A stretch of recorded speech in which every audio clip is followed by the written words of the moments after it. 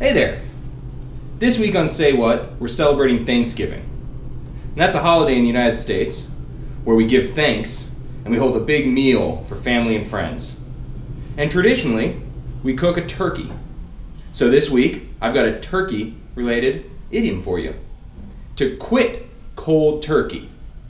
This is when you stop doing something suddenly or abruptly.